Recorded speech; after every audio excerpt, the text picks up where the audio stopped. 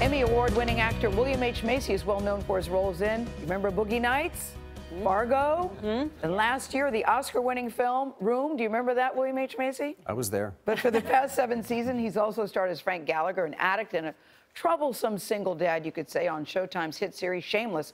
On Sunday's episode, Frank tries to work his way back into the Gallagher household. Get out! Calm down. I have a few repairs to do on the house. Now that Fiona has dropped the ball, someone's got to pick it up, and that someone is me. Wait, plus my clothes are in the wash. Yeah, to the count of 3, dressed or not, Frank. 1. Let's take a vote. Everyone in favor of having an actual parent in the house? Huh? 2. Oh!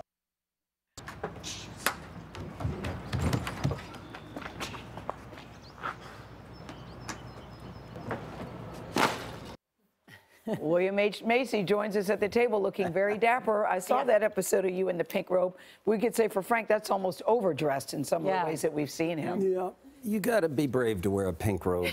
He plays such an unlikable, sometimes unlovable character who embarrasses, humiliates his family and himself. But I would imagine this is a fun role for you to play. Oh, my gosh, it is. You know, I'm Lutheran. I grew up in Western Maryland. I read these scripts and I go, no, are you joking? But, oh, he's delicious. So much fun. So wrong on so many levels. Anyway. I mean, you have to love him to play him as long as you have. Well, he's a good guy. He's fun. He's hardworking. He's entrepreneurial. He loves women. He really loves women. He really loves all shapes, sizes, colors, weights. Yeah. Yep. I love him for that. You have 2 daughters. I do. Have you learned anything from Frank about fatherhood? Yes, it's our job. There's an old phrase, you prepare your children for the road, not the road for your children. So I'm introducing them to traumatic experiences early, so that they're ready. But that's what's so fun about this show, because it's really fearless in taking on topics and subjects that many shows go like this to. Right. As a matter of fact, the more wrong it is, the better.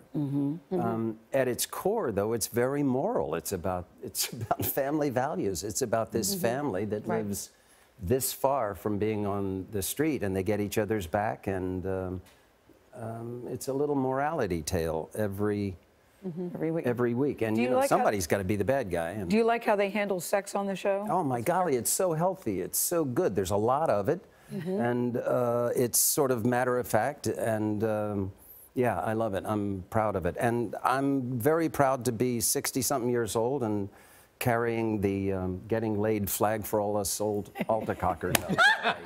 Say that again. For all us what? Altacockers. Yes. How much do you like this job, Frank? Right? Yes. Something like that. Yeah, because you were telling us at the table that you feel like what when you go to work every day?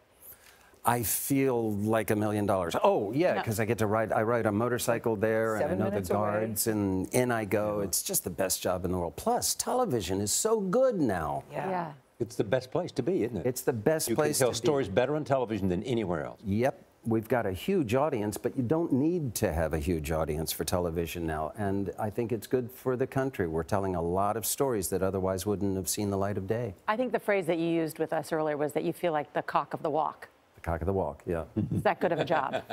It's a great job. I'm the bad guy. I'm irreverent. He's a liar. You're strutting around a lot in your underwear. I am. I am. I mean, at my age, I'm sort of and you look good. Bit of a sex symbol. Yeah. I was in Chicago. We were shooting there a couple of years ago in the bar, and this really attractive woman hit on me. And Did you tell Felicity? I called her immediately. I said, guess what happened? Felicity Huffman, yeah, your wife. What did you say? She said, I'm doing my best to share your joy.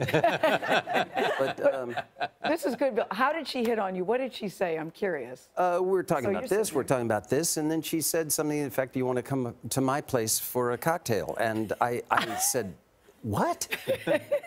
I couldn't believe it. It's been a long time. Let me call my wife first? Yes. Yeah, let me call my wife Actually, I just said, thank you so, but thank you so much. I feel so good. Yeah, because you and Felicity have been married like 20 years, right?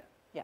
And still One of the very great much in love with marriages. you. Yeah, I'm the one of the luckiest great Beluga. marriages in the industry. It's good to see. I'm lucky. Hey, did you hear Chicago won the World Series? Oh, Yeah. how about that? I know, 'cause you I were started there in Chicago. I was there. I Yeah. started my career in Chicago. I had a house across from Wrigley Field. I was a bleacher bum. Oh, wow.